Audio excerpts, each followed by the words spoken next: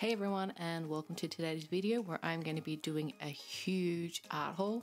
Everything in this video is from Temu. Everything costs basically the same price as a box of the 150 Prismacolors, so I kind of want to show you what you can get for the same price as a more expensive product. So let's get started. Now, I've got a few items in this section here. They're all kind of related and they all have the same kind of theme, but they're different. There's 3 different items and I want to show you all of them. So we're going to start with the 2 under here. The first thing is just a dip pen quill.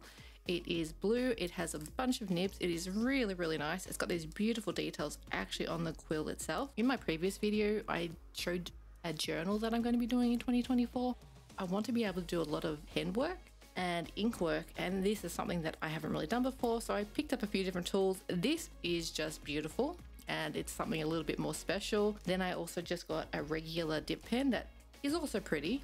It has, you know, nice details. It's not as fancy obviously as the quill, but it does have different heads. Like these ones are a lot finer, so I think between the 2 of them I can create some really cool things and learn calligraphy.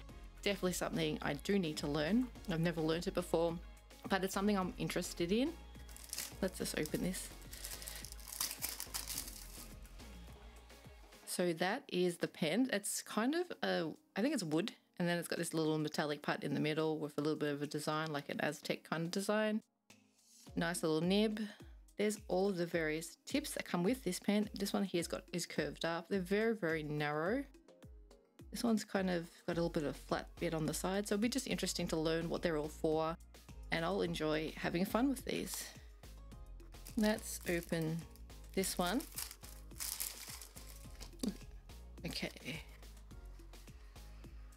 Oh my gosh. This is actually really heavy for what its size is. It is so beautiful. Look at that. It feels, because it's heavy, it's very interesting. It just has a different feel to any pen that I've used before. This tip is very fine, which matches more the other dip pens, but every one that comes with it in this packet looks a lot thicker. And obviously they'll all have a different purpose and create different flows of ink and different shapes. Okay, this is what I have here. I have 2 little bottles of black ink, 10 ml each. And then I have these 4 different markers. These are all different. I can't read the writing on them. We have just a basic tip, a thicker one, a brush tip. This one looks finer than the first one I showed, but it's very, very similar in size. I'm thinking that with these things together, I'm going to be able to learn a lot of calligraphy, do a lot of cool stuff.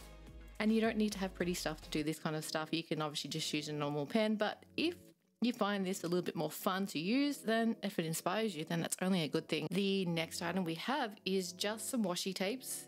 It has 3 different sizes. It's got some small, mediums, and the really, really wide. I didn't have any of this really wide washi tape, which is why I wanted this. I do have mostly the medium size, which is just standard size, and I do have some rolls of the more narrow washi tape. The ones I have are probably narrower than what's here. And these are just gorgeous. Look at those beautiful details, like the butterflies. I really like this packet. Like, I looked at a few and this one was my favorite by far, but okay. Or something a little bit different. This looks like nothing, but it is actually going to be a paintbrush holder. I saw these on Etsy and they were a lot more expensive to get a wooden one. This one is just one you obviously build and put together, and it probably isn't as nice, but it's going to be very practical, and it's something I can just put on my desk and just have my paintbrushes ready to go. I do have one of the black square plastic ones that I use for mostly my oil paints, but I want something that I can have on my desk here for my acrylic paints and my gouache, and this would be really nice for that. Okay, putting that together was not fun. All the pieces kind of they eventually click together, but they were so hard to line up. And yeah, I'm glad I don't have to do that one again, but it is built now and I think it's pretty. Like, that's obviously, you can't put a lot of weight, but the sides feel very, very sturdy, so we'll see how it goes. Now, there are a few things in here that I actually have added to this that were Christmas presents. This is one of them. Is a water cup. It is actually amazing because I tried this out. I put some water in it and it does not leak, despite the fact that this comes off. It actually has texture in here so that way you can clean your brushes. It also has space so you can have your brushes hanging up and brushes here so you can kind of lean them against those. And if you want to use this as a small palette, you can also, because it's got these little paint pans at the bottom. It is very, very versatile and it is a very nice color. I love pink and I'm very happy to have this. Lately, I've been using a candle jar for my water for my acrylic paint, so I'm glad to have something that's got some texture in the bottom. People don't like oil paints, but I much prefer oil paints because you can kind of wipe the brush with a cloth and it's pretty much clean.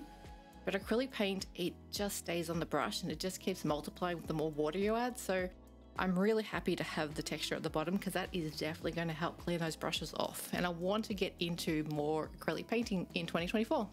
Okay, this is another Christmas gift from Temu.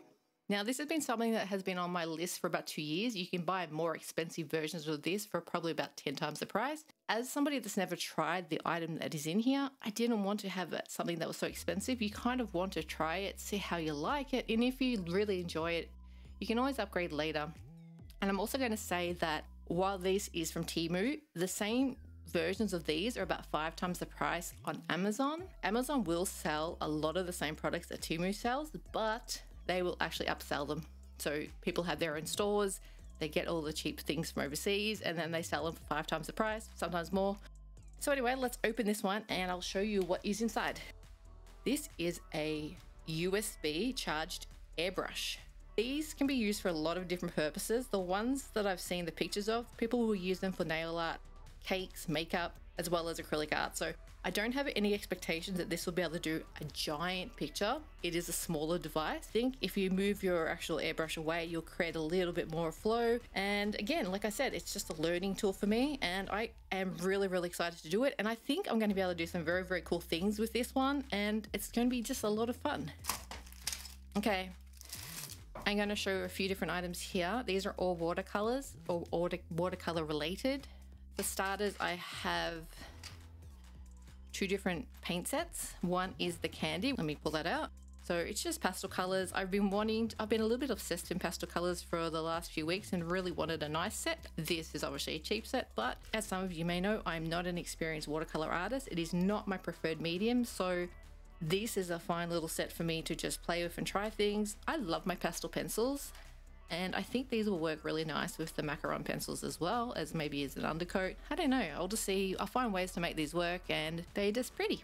And now these macarons are only 6 colors. Some of them look very similar. The green does look different. The blue looks the same. This purple isn't the same as that. The pink is probably in between. That's probably similar. So they're very similar colors, but I don't think they're the same.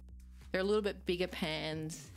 And again, this is just about having some fun. I'm not under any illusion that these are going to be the best paints in the world. They're just going to be practice paints. If I like them and enjoy them, I can buy better paints. But for what I use watercolor for, these are going to be perfect.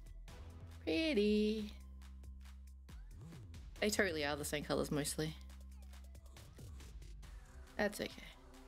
Okay, it's obvious what this is for, and these relate. These are just pans for watercolor. This was just a little watercolor palette. Obviously these little pans can go inside here. I bought 2 different sizes of pans that can actually go into here so I can add my own watercolor. Mostly I wanted this for these, and this will fit more than these 2 packets in there. I think anyone that's used watercolor will know these pans quite well. You can obviously use the metal as your palette. You put your colors in here. You can put a few more colors in here. These retail a lot more on other websites than what they do on Temu. This was quite cheap, maybe around 10 Australian dollars, which is probably around 6 US. These are another Christmas present I got from my hubby.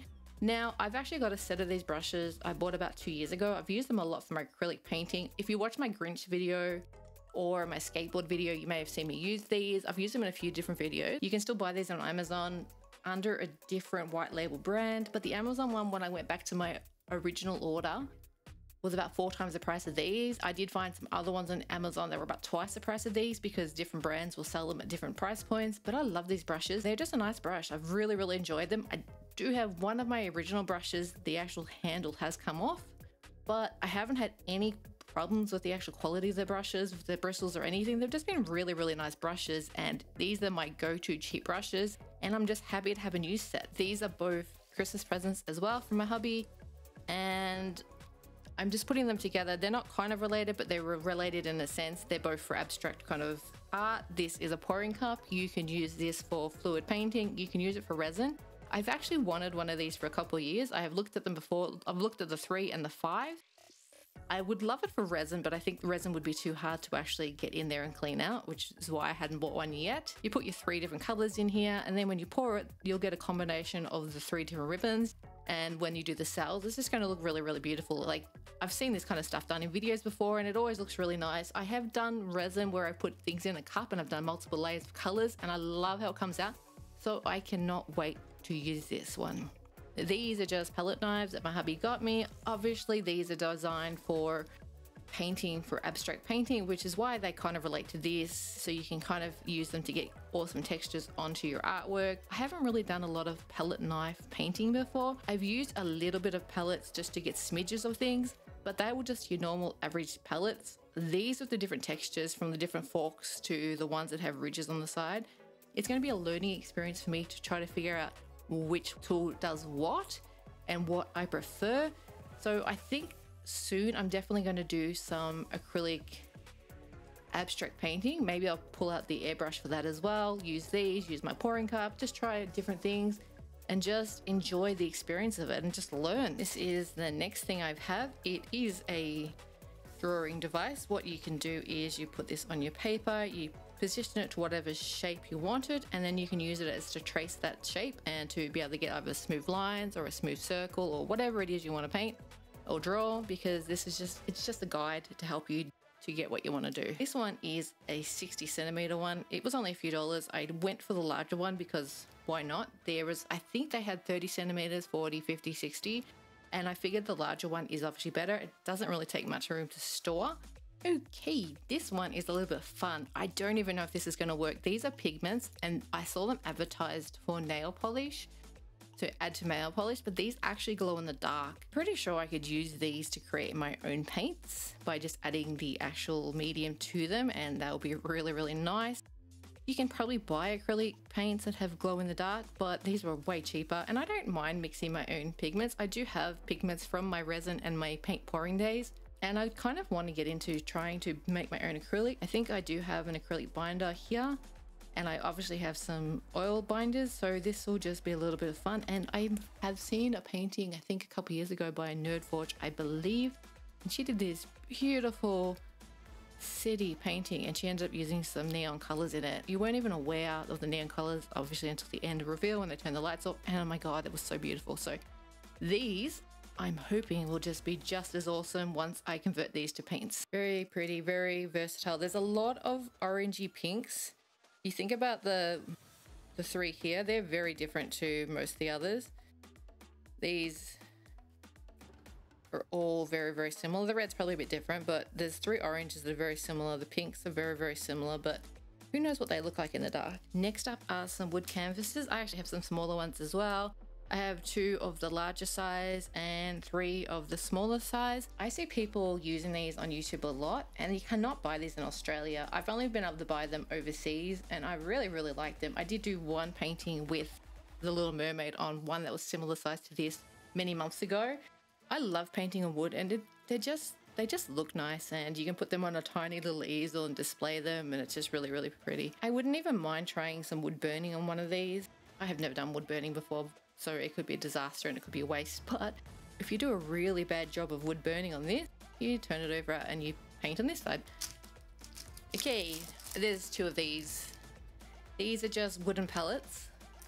There's nothing special about these, but I'm thinking, like a lot of people do on YouTube, they actually use the palette as a painting surface and create something cool with them, and I want to do something probably like that. I don't know yet what I want to paint. Maybe it's painting Bob Ross or something. This is a banged up box, a very ugly color. These are just blenders that I got for pastel. I only have oil pastels, and I've only used them once, and I bought them a few years ago, like in 2020, and I didn't know what I was doing. And I'd like to get into those again and try them again. So these are just blenders and some spare tips. There's a couple of different shapes in here, I noticed. There's some round ones and there's some more triangle ones. They'll be interesting to try. I probably will need more of these pads because I'm no doubt these will be used up very, very quickly. Speaking of pastels, Now this is probably the only item I bought from Temu that was close to full price, full Amazon price. I probably got this about 20% less than what Amazon charged, but because Color pencils are a discount brand anyway, they're still very, very cheap everywhere. You don't really get a big discount on Temu on Color or Brut generally, because these are pastel color pencils, soft pastels, different to the oil pastels I mentioned before. They're a more premium type of pencil, and I do not have any soft pastel pencils with the exception of a black and a white pencil that I got in a subscription box. I often see pictures on social media by people that have drawn these beautiful animal portraits, and they've always used pastel pencils and just soft pastels, pan pastels, and I'm always envious because they look so beautiful and I would love to be able to draw that. So I bought these to actually try soft pastels. I don't know how good these ones are. I'm guessing that some soft pastel pencils are softer than others. Some are probably chalkier. I'm not expecting these to be Caran d'Ache quality or Faber-Castell, but I have found that some of these budget brands are actually quite good for their buck. So I have decent expectations that these will be okay and they'll be a good learning tool. I'm going to open these up.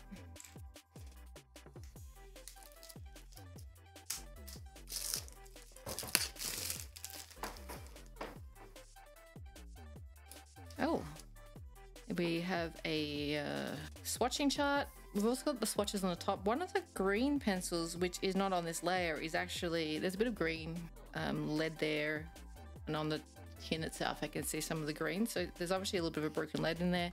They're a very nice looking pencil. Just the wood barrel, nothing special about that, just the color. Very clear orange P12. It's telling me this is less light fast. For their ratings, if it has a single plus, it is light fast. If it has 4 pluses, it is very not.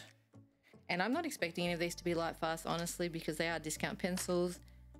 I also don't need light fast pencils because I am not a professional artist, and if whatever I do with any of these, I'm just going to be having fun with them and just trying things and just learning. Looking at the tin itself, everything is got 4 stars with the exception of, I can see Purple Lake is 3 stars, which says light fast, but it's obviously not very, very good. And I don't know if I can see any other that have less stars. So yeah, they're not light fast, but that's okay.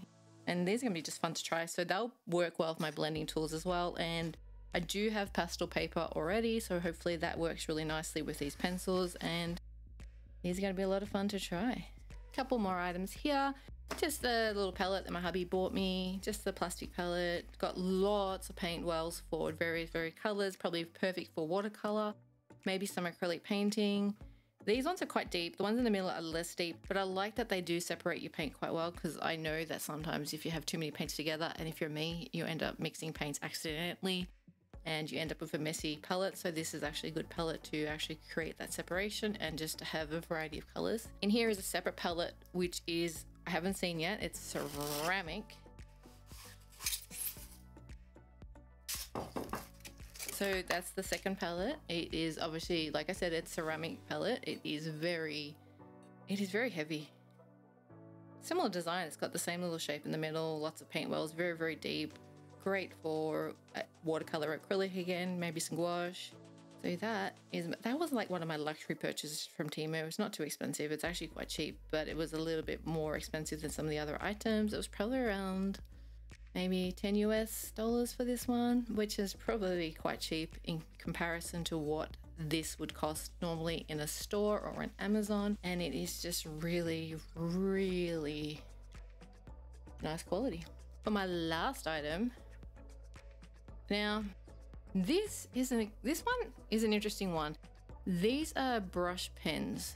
I had this in my cart and they told me they were about 68 Australian dollars, which is probably around 45 US dollars. And I didn't buy them. They were just in my cart for a long time. We were trying to get through the Christmas period. We weren't buying anything for ourselves because, you know, someone may have bought something for you. So I just had it in my cart over Christmas. And then on Christmas Day, I got an email that they had dropped the price of my cart. So they dropped the price down to $18 Australian for these, which would be about $12 US. for 120 markers. Dual brush markers, and they come in a case. These markers are only 10 US cents a marker. This is ridiculously cheap. Even the case alone is worth that. So let's open these up.